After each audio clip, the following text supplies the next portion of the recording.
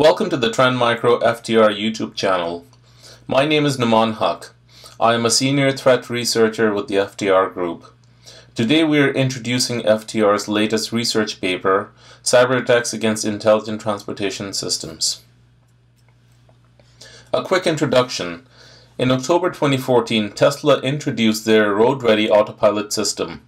The system enables a Tesla car to autonomously detect obstacles, navigate roads, avoid pedestrians, and keep pace with traffic. This changed driving forever and created a bold new vision for how road networks will be used in the future. While we believe it will take a decade or two for fully autonomous vehicles to become everyday roadway fixtures, the number of internet-connected cars on the road is already increasing. In the industrial Internet of Things world, it is realistic to expect that someday roadways will be upgraded to smart roads that are fully integrated with today's internet-connected cars and tomorrow's autonomous vehicles. The IT security industry has been busy researching car hacking techniques and new attack vectors that enable cybercriminals to seize control of vehicle functions, steal data, or both. We wanted to study the transportation problem from a completely new angle. Because the entire road operating environment is critical to the safe operations of both modern and future vehicles, we decided to look beyond the attack vectors targeting connected cars and instead study cyber threats against the entire ITS ecosystem. Before proceeding, first we need to define the term ITS. Intelligent Transportation Systems, or ITS, is the application of advanced and emerging technologies in transportation to save lives, time, money, and the environment. This definition includes all modes of transportation, from ground and rail to marine and air travel. However, the scope of this research paper only covers the threat of cyber attacks against connected cars, autonomous vehicles, and smart roads, as attacks on these will be highly visible, have a more immediate effect, and potentially have a disastrous impact on public safety. Highly complex systems such as integrated ITS applications require a strategic framework for design and deployment, as well as identification of future investment areas. The ITS framework architecture is the blueprint that maps out all the technical aspects of ITS and allows designers and planners to visualize the organizational, legal, and business requirements. In a nutshell, an ITS framework architecture helps make the entire ecosystem easy to manage, maintain, and extend.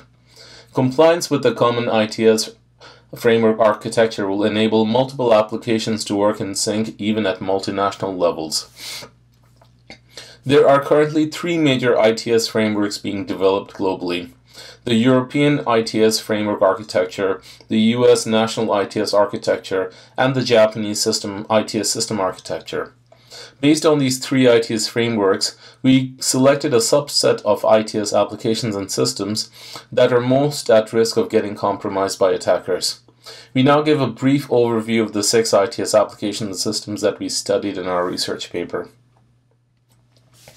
The first is vehicles. Vehicles are a fundamental component of transportation, and no ITS discussion is complete without talking about vehicles. This research focused on 2 types of vehicles. Connected vehicles are equipped with internet access and also has a wireless local area network which allows it to share internet access with other devices both inside and outside the vehicle. Autonomous vehicle.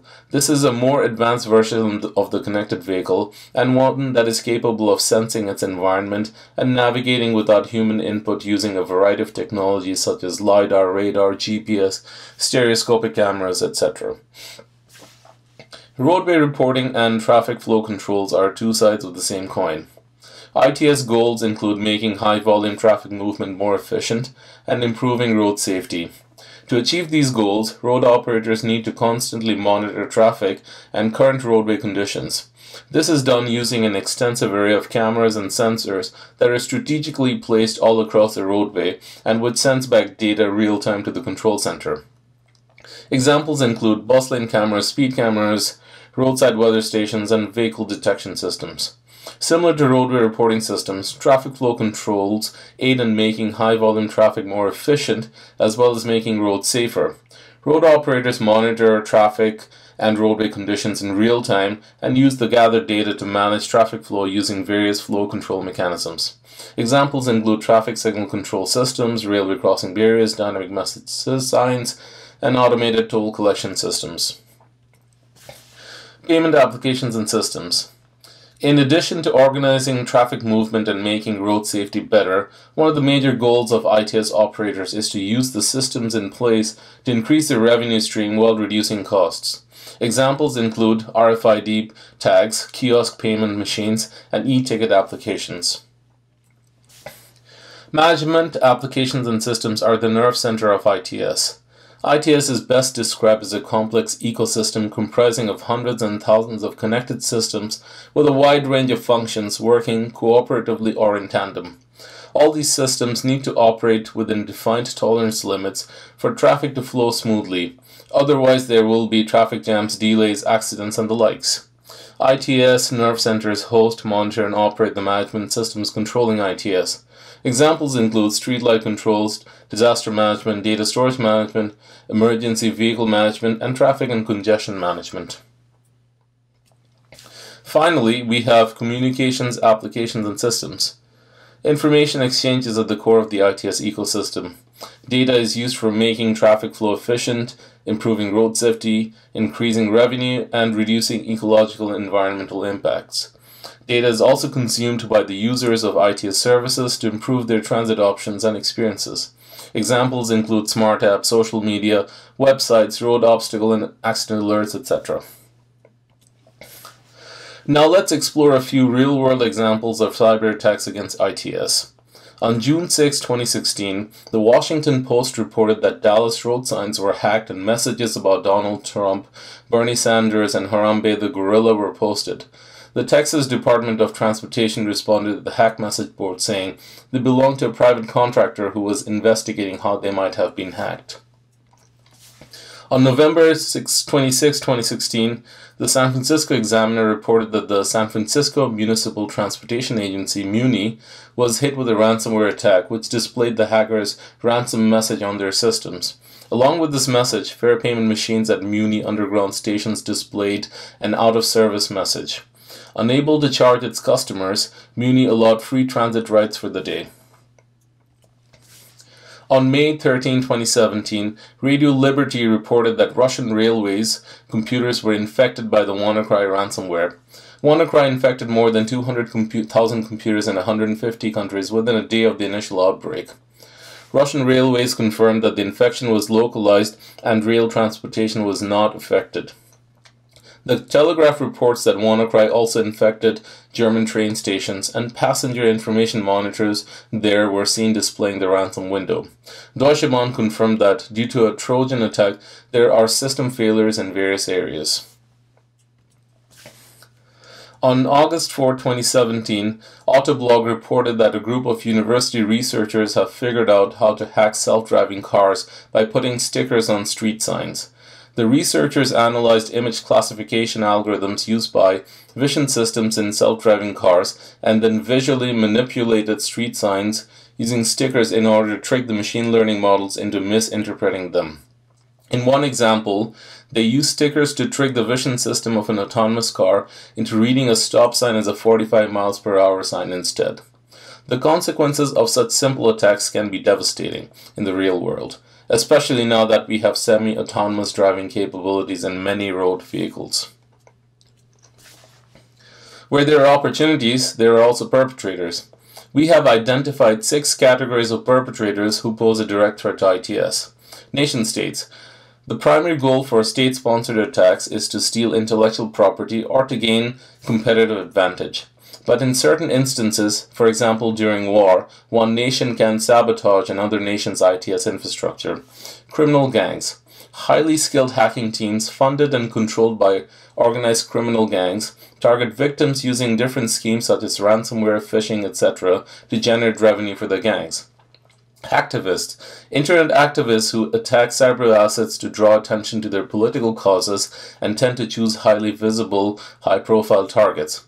Cyber terrorists. Their goal is to launch disruptive or destructive cyber attacks to cause physical destruction of property or loss of life, as well as spread fear. Insiders. Insider motives can be tricky to decipher. They act against organizations that they are or were part of, and indirectly act against their own interests. Insiders could be motivated by money, ideology, coercion, ego, revenge, and politics. Unscrupulous operators. The primary users of ITS infrastructure are the drivers on the roads. This includes both regular drivers and commercial vehicle operators. It's not inconceivable to imagine scenarios where drivers and commercial operators try to hack and game the system to save on fines and fees, to get ahead in traffic, do competitive sabotage, etc. The key motivator for the vast majority of cyber attacks that we see daily is money. But in the ITS world, not every perpetrator that will attack the ITS ecosystem will be motivated by money. ITS systems are highly visible and attacks against them will be high impact. That itself is a key motivator for many of the perpetrators. We have identified 5 broad objectives and profit-sharing models that motivate perpetrators to attack the ITS ecosystem. Ransom. Attackers can encrypt data in systems and demand a ransom payment to release decryption keys. Data theft. Perpetrators can steal proprietary data, intellectual property, business operations data, shipment data, vehicle tracking information, etc., and monetize the stolen data in various ways. Information warfare. This is a broad topic that encompasses everything from hacktivism to information pollution for financial gains. Some of the information attacks that we have identified are as follows. Denial of service attacks against ITS infrastructure to knock them offline. Hacktivism, which posts political protest or prank messages. Vehicle-to-vehicle information poisoning. Map hacking can cause autonomous vehicles to veer off course. System gaming and theft. One of the most attractive profiteering models for perpetrators would be to steal goods or valuables inside the vehicles or the vehicles themselves. Others may try to exploit ITS systems to avoid paying service charges. Revenge and terrorism. Terrorist attacks where the attacker drives into innocent people and kills them have recently been making disturbing news headlines around the world. If the driving functions of an autonomous vehicle can be compromised, then there is every possibility that the vehicles may be used as weapons in terror attacks. Revenge is the other big motivation. The recent Bridgegate scandal, which made headlines in the US, was motivated by political revenge. Staffers behind the decision to close traffic lanes on the George Washington Bridge without any prior public notifications, as stipulated by the law, were later convicted by the courts. We pigeonholed ITS attack vectors into 3 broad overlapping categories: physical, wireless, and network attacks. The overlap between each category of attacks represents how the attack vectors can fluidly transition from one category to the next, or how different categories of attacks can be changed together to successfully compromise the ITS devices and systems. Physical attacks. ITS infrastructure sits physically exposed on roadways and roadsides, making them accessible to anyone who walks up to them. Attack vectors which abuse ITS ease of physical access includes connecting to exposed ports, example USB serial, PS2, etc. Man-in-the-middle attacks by connecting to exposed wires or cables to intercept data, connecting a removable storage device and installing malware loaded on the device, etc. Wireless attacks. Vehicle-to-vehicle, vehicle-to-infrastructure, and infrastructure-to-infrastructure wireless communications will form the backbone of future ITS operations. Wirelessly hacking ITS infrastructure will pose a major IT security challenge for ITS operators. Attack vectors that leverage wireless transmissions include sniffing wireless transmissions, electronic jamming of wireless transmissions to disrupt operations, using vehicles' built-in Wi-Fi to access the CAN bus, and such. One of the attack vectors that kept on reappearing in our analysis is the abuse and compromise of Internet-exposed ITS infrastructure. Internet-exposed ITS systems, discoverable via an IoT search engine like Shodan, are vulnerable to everyday cyber attacks such as DDoS attacks. We put theory to test and attempted to discover Internet-exposed ITS infrastructure in Shodan. We searched for the term NTCIP, short for National Transportation Communications for Intelligent Transportation Systems Protocol, a mouthful, in Shodan, and discovered 63 NTCIP compliant devices exposed online in the US. The devices discovered were either Econolite ASC3 traffic light controllers or Skyline dynamic message sign controllers. These controllers were connected to the internet via wireless modem. The organization names listed are that of the ISPs who provide the wireless modems and not the operators who operate these controllers. Please note, no vulnerabilities were discovered in Econolite or Skyline products. Simply, the operators have configured their controllers to be accessible via the internet. An internet-exposed device doesn't mean the system was compromised, but rather poorly configured. On the flip side, by virtue of being exposed on the internet, the system is vulnerable to compromise. We also find that perpetrators can exploit known vulnerabilities in the wireless modem to potentially access and compromise the connected ITS device. To better understand the cyber risks ITS is facing, we decided to threat model the 6 ITS applications and systems that we introduced earlier. Threat modeling is a form of risk assessment that models aspects of the attack and defense sides of a system, environment, etc. It provides a systematic approach to identifying, classifying, and quantifying the amount of risk presented by each evaluated threat. For our threat modeling exercise, we use the industry standard DREAD threat model. Qualitative risk analysis is opinion-based. It uses rating values to evaluate the risk level. The DREAD threat model can be used to perform qualitative risk analysis. We arrived at the risk rating for a given threat by asking the following questions. Damage potential. How great is the damage to the assets? Reproducibility. How easy is it to reproduce the attack? Exploitability. How easy is it to launch an attack? Affected users. As a rough percentage, how many users are affected? Discoverability. How easy is it to discover this threat? For our threat modeling exercise, we grouped the ITS applications and systems according to an impact severity level that we defined to calculate their overall risk ratings. We defined L1, applications and systems that directly affects public safety and critical operations. L2, applications and systems that affect daily operations and revenue generation. L3, applications and systems that support L1, L2, and the organization itself. Now we present some high-level observations from our threat modeling exercise. Of the total number of threats that we modeled, 53.85% were rated as high risk, 40% were rated as medium risk, and 6.15% were rated as low risk. Of the high risk threats, 71.4% were network attacks, 31.4% were wireless attacks, and 25.7% were physical attacks. Please note that these numbers don't sum up to greater than 100, and that's because each of the attack vectors can fluidly flow from one to the other to the other. Denial of service attacks, electronic jamming of wireless transmissions, vulnerability exploitation, and credential brute forcing attacks all scored as high risk in our model. Sensational attacks such as malicious firmware installed via over-the-air updates, remote hijacking of vehicle controls, sending incorrect, improper commands to ITS devices, and sending spoofed vehicle-to-infrastructure and vehicle-to-vehicle messages all scored either medium or low risk. Overall, we discovered that network cyber attacks pose the most serious threat to ITS devices systems, followed by wireless attacks and finally physical attacks. Many of today's road networks are quickly getting congested because of the current global trends in industrialization and urbanization. These road networks are limited by plans made during another era when the population size was smaller and urban planners failed to anticipate today's population boom. In the more densely populated cities, there is very little actual physical space available to add extra capacity to the existing road networks.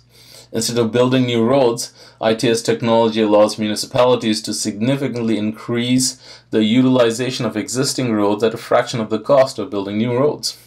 On the other hand, existing road infrastructure is aging and reaching their end of life. Municipalities have to replace these aging roads because they are no longer deemed safe for daily use. Instead of building more of the same, governments are now opting to build smart roads to future-proof themselves. A 2015 discussion paper from the University of Toronto's Monk School of Global Affairs summarizes consultants and analysts' prediction for autonomous vehicle adoption. There's a general consensus that by 2025, autonomous vehicles will become everyday roadway fixtures, as we can see from the table. ITS today is still in an early development phase, where we are envisioning solutions, building proof of concepts, testing boundaries, defining parameters, defining tolerances, identifying threats, capacity planning, creating legislations, etc. If the predictions hold true, then we can expect a massive transportation revolution over the coming 3 decades. Adoption of autonomous vehicles will fuel big investments in ITS infrastructures, as smart roads will be needed for all transportation needs. And that ends our quick tour of cyber threats faced by the ITS ecosystem. Thank you for taking the time to watch this video. I hope you found our research findings both interesting and informative. For a more detailed analysis of ITS ecosystem cyber threats, please download our white paper. The link for the paper is in the description of this video. Thank you very much.